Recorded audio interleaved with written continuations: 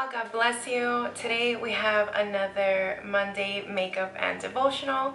So I'll just be getting ready and sharing today's devotional with y'all. I pray that y'all are blessed.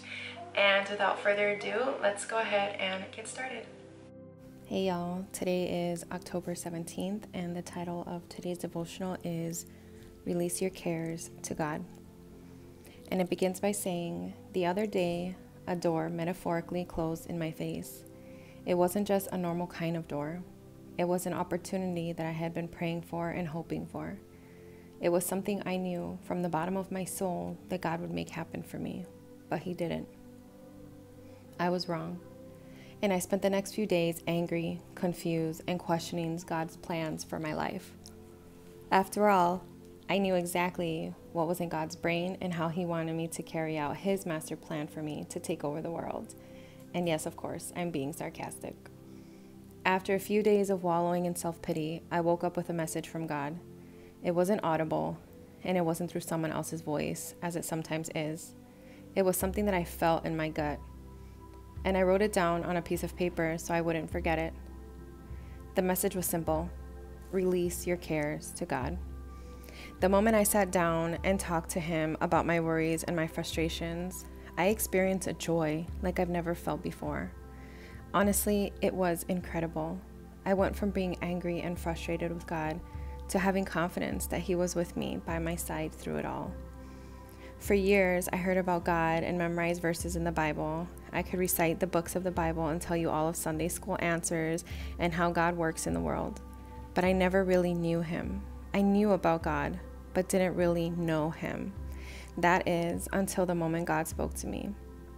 And I went from knowing about God to feeling Him move in my daily life. I don't say all of this to brag. I just want you to hear a clear and simple lesson from God Himself that I believe He spoke to me that morning. Release your cares to God. When you go to God in prayer and ask Him to carry your stressors, worries, failures, and questions, you will immediately understand what I'm talking about. You'll begin to realize that God can carry the weight of your frustrations so you can continue becoming the person He made you to become. And a side note, if you're frustrated because your plan didn't work out, remember that sometimes God's plan is different from anything we could ever dream of. Be confident in the truth that He is with you, fighting for you, and wants to carry your load so you can be His missionary on earth. Today's Bible verse comes from Philippians 1:6. And the Bible says, He who began a good work in you will carry it on to completion until the day of Christ Jesus. So Father God, I come to you in the name of Jesus Christ. And I thank you, Father God, for today's devotional. I thank you for each person that has received from this devotional. And I thank you, Father God, for being the Heavenly Father that we can always come to. That when man fails us, Father God, we stand confident in knowing that you never will. I thank you, Father God, that your arms are always wide open for those that need, Father God, and you will always receive them when they are worried, when they are frustrated, when they are confused. And I thank you, Father God, that you fill us up with joy.